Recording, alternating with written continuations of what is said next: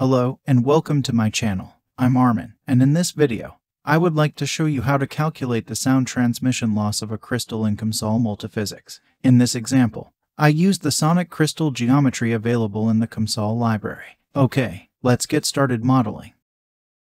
Geometry is a two-dimensional. I will select pressure acoustics, and in the study window, I will choose the frequency domain.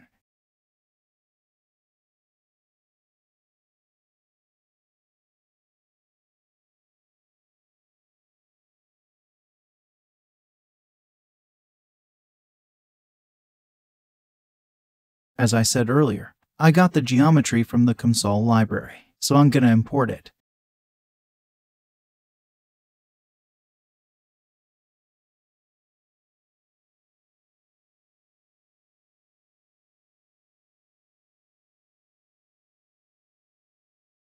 It's an array of crystals in the x direction.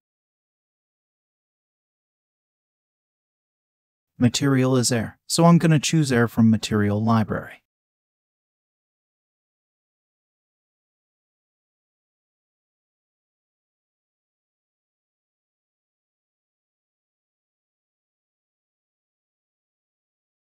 We can use symmetry boundary conditions on the top and bottom of the array.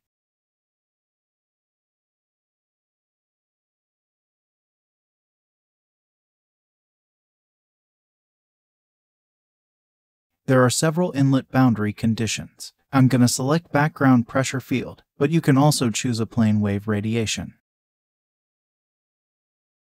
To define free field boundary conditions without sound reflection, I'm going to specify a perfectly matched layer for the beginning and end of the geometry.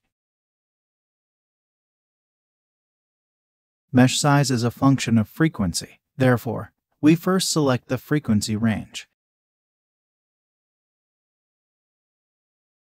Now I can generate mesh, so I'm going to click on Build All.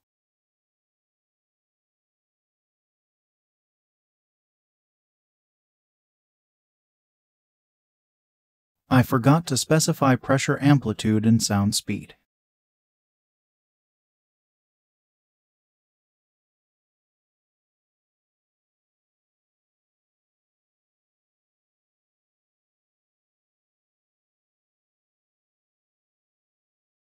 The model has been completed. I'm going to click on Compute and wait until the solution is completed. Now we can see the results.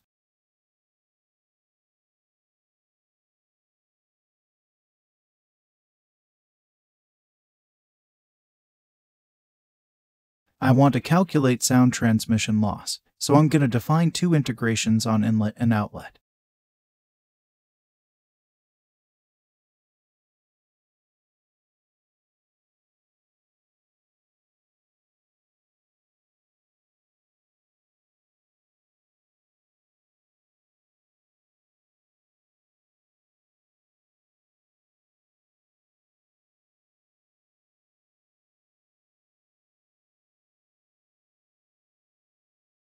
Sound transmission loss is the logarithm of inlet power to outlet power.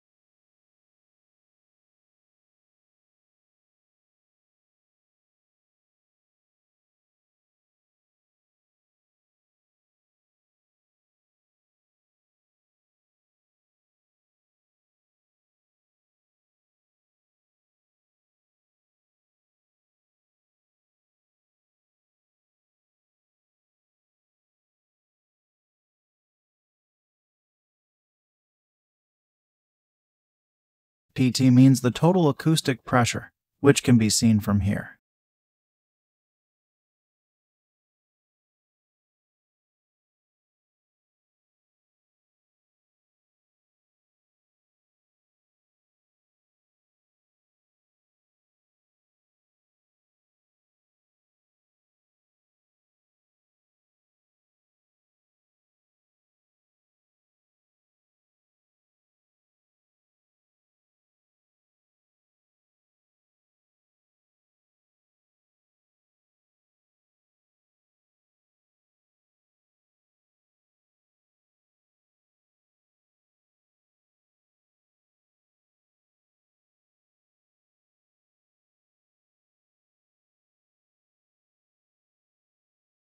Everything is okay, so I'm going to click on Compute. Now, I can create a one-plot group to calculate sound transmission loss.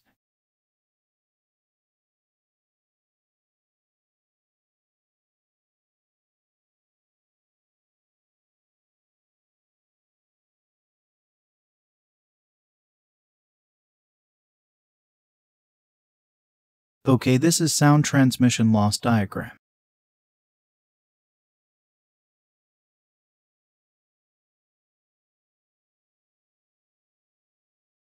We can investigate thermoviscous effects of walls on sound transmission loss.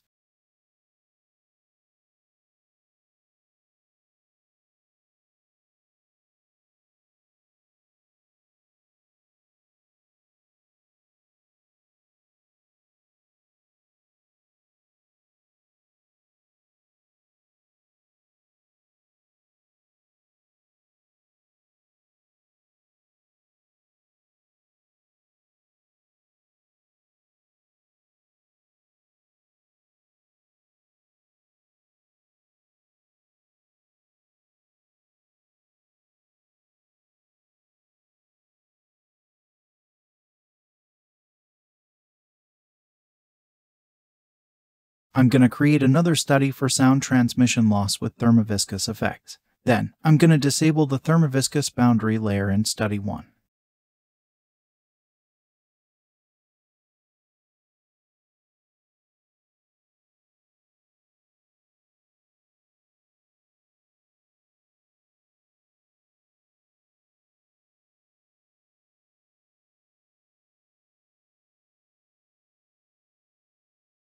I forgot to specify frequency domain in Study 2. Another way to determine the frequency is here.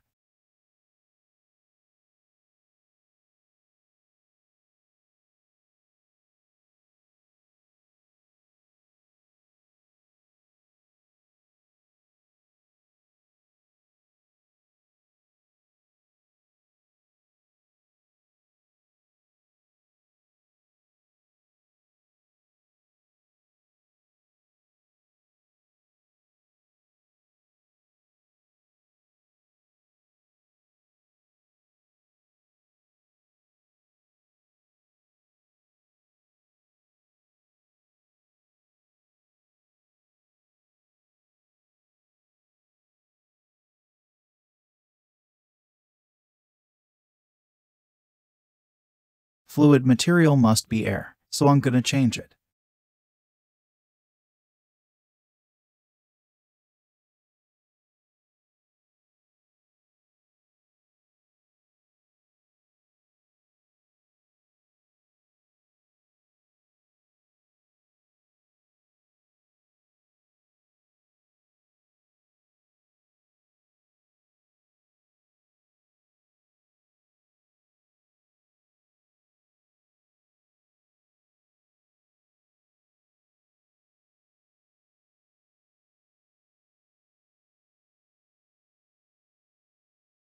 Okay, I want to compare the sound transmission loss of Study 1 and 2.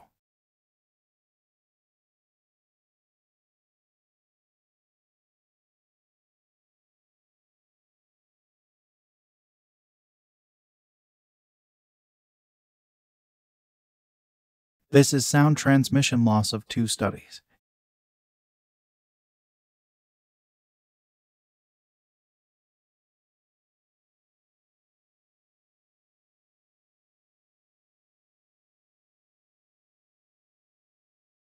In the last step, I want to observe the effect of the symmetric boundary condition. I defined symmetry on top and bottom, so I'm going to specify 4 in Y direction.